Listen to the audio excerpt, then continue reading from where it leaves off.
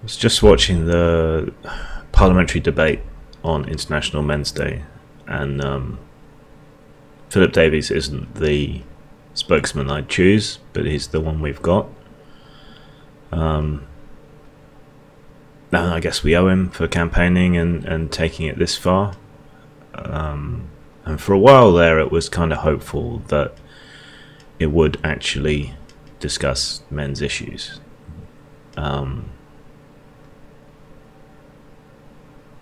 As it turned out, not so much.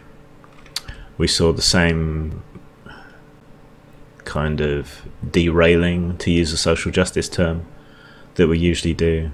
It seemed like every other speaker was trying to twist it around and make it about women's issues or to blame men. And we saw all the buzzwords, you know, the patriarchy hurts men too, and toxic masculinity, you know, and some frankly insulting things that if the sort of gender mirrored version of them had been said in Parliament, that MP would be splattered across the pages of the Sunday papers, and there would be demands that they would resign. Particularly, I think it's SNP MP Taslima Ahmed Sheikh. She's the one who came up with most of the buzzwords and the scorn and the hatred, making up for Jess Phillips not being there, I suppose. I've tried to contact her. I doubt I'll get anywhere with it. Same as I didn't really get anywhere trying to get through to Jess Phillips. It just ended up being blocked and ignored. What disturbs me the most is that most of the opposition to dealing with men's issues comes from left-wing parties that are supposed to be about equality and fairness and treating everyone equally, yet they seem the most entrenched in not taking men's issues seriously at all, even when it comes to things like suicide. And there was the disclaimers before people spoke. Well, you know, I'm uncomfortable with this topic, and should we really be discussing this? And I must establish my feminist credentials before I open my mouth. Can't we just have one day, and yeah, it's not 365 days, it's one day where we can talk about men's issues without it being deflected to talking about women's issues? You know, that's what International Women's Day is for. That's what the weekly brief on women and equality is for, or whatever it's called, you know. Can we have one day to talk about men?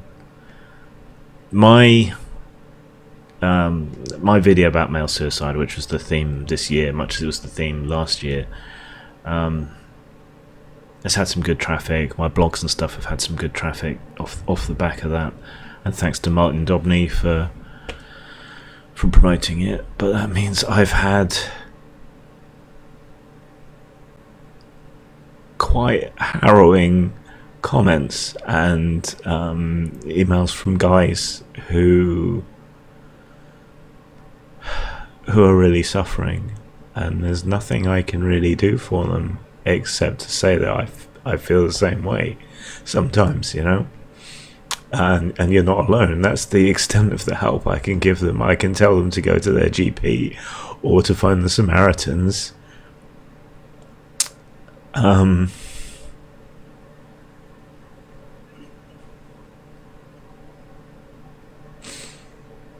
Yeah, I've seen and I've heard from so many guys who are really fucking hurting today.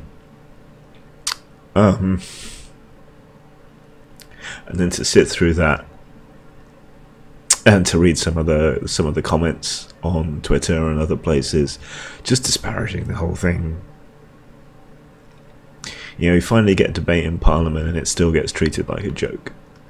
And there's all these guys telling me, you know, I'm going to be homeless soon, or my wife's taken everything. I got nothing to live for if I don't see my kids. Or I've lost my job and I've lost all purpose and meaning in my life. And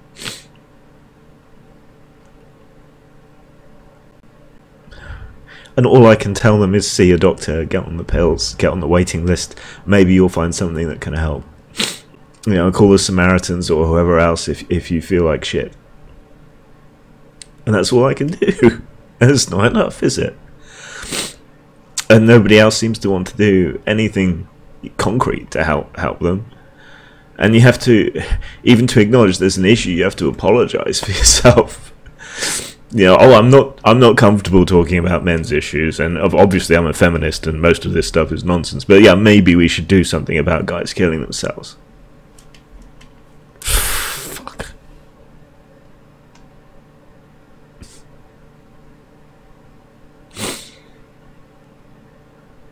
Believe it or not, I'm okay at the moment.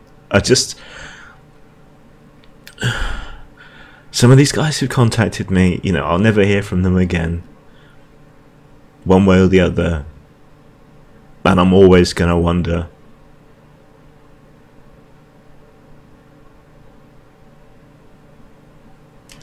fuck it.